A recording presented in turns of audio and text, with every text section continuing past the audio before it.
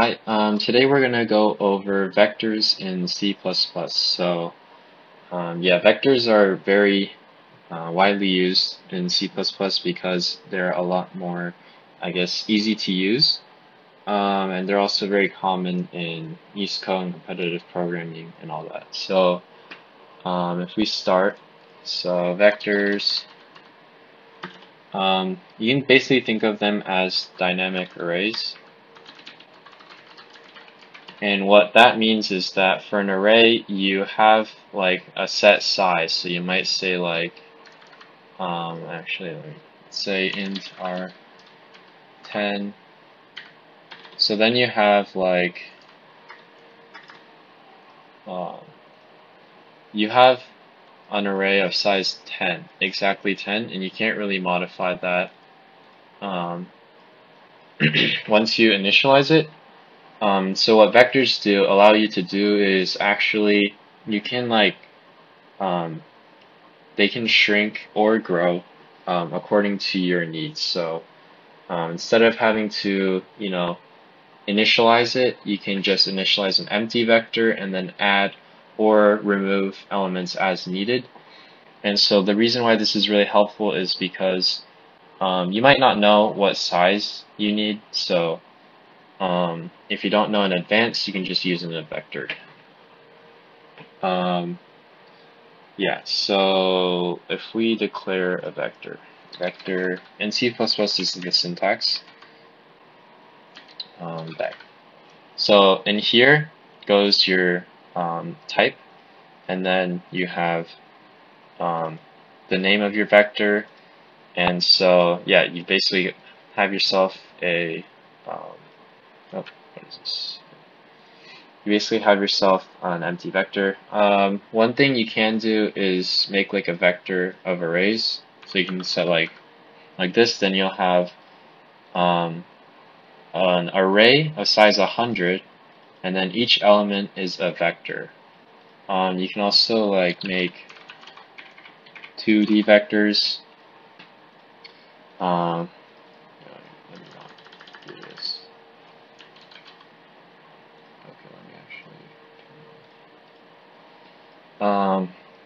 Yeah, so what we have here is we have a vector of vectors. So every time we make or we add something, it's going to be an empty vector. And so this does require you to push back an empty vector every time you want to make a new element. But yeah, we'll go into that later. So what are the basic syntax for vectors?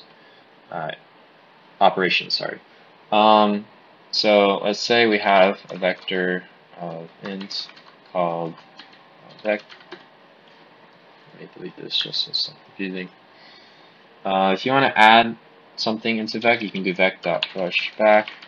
Let's say 10. Accessing elements in vectors is the exact same as in arrays, so you can do int 10 is equal to vec of 0, and that's going to give you 10. And yeah, let me actually just do this in here. So yeah, let's say we have vector int vec.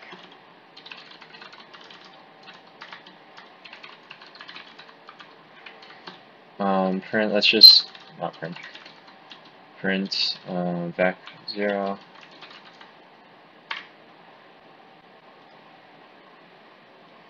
So yeah, so we have 10. We can do like a for loop.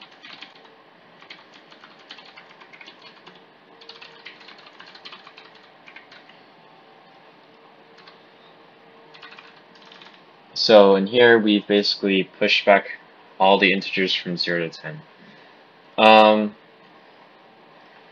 Let's say we don't know how big the vector is, and we want to loop through and print all of it out. Well, vectors, you can actually get the size, so you can do like int s equals vec.size, and that's going to give you the size.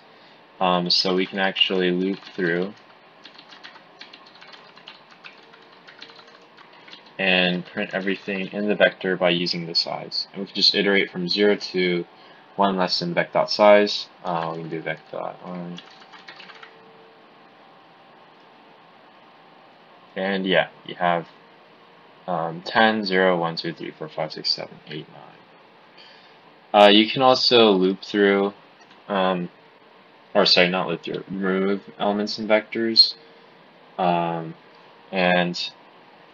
how this is done is you can use the erase function. So you can do vec.erase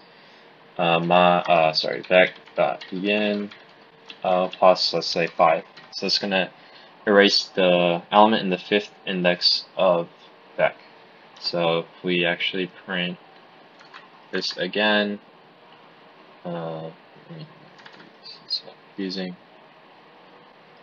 Yeah, we can see here that we've lost 4, which was the 5th element in the vector.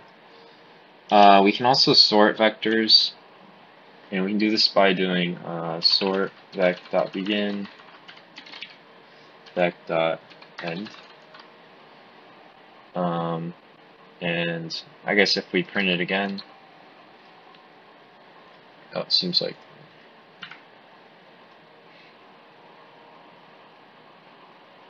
Yeah, now we see our vector is sorted. And then we can also sort backwards if needed by doing this. And so if you just add this in the parameter here, then it'll sort in descending order. And yeah, we can see that there. And finally, for enhanced for loops, if you haven't watched that video already, I recommend you do. You can just do this for int and then the name of your loop variable. The type should be the same as the type of vector, so int loop variable in vec. Let's just say loop variable plus. Yeah, so everything should be. Actually, let's just make it a little bit more drastic.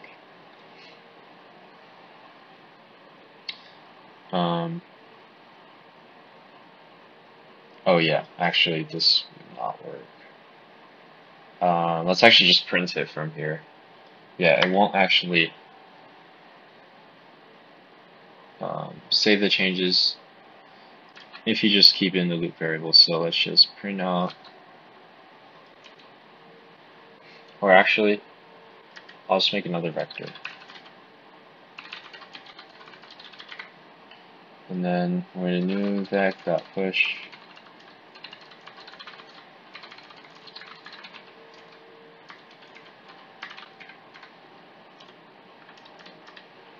And then if we use another enhanced for loop,